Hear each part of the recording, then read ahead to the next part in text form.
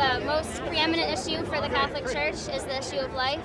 and the Dominican Friars are completely dedicated to the truth, and we firmly believe this is the truth, that life begins at conception and is valuable until natural death.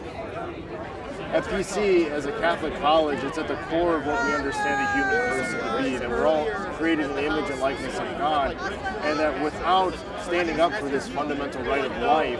it makes no sense to stand up for any other rights around the world. And I think there's been a shift in this generation, Gen Z, that we are respecting life more and more, even if we aren't the loudest voices in the room.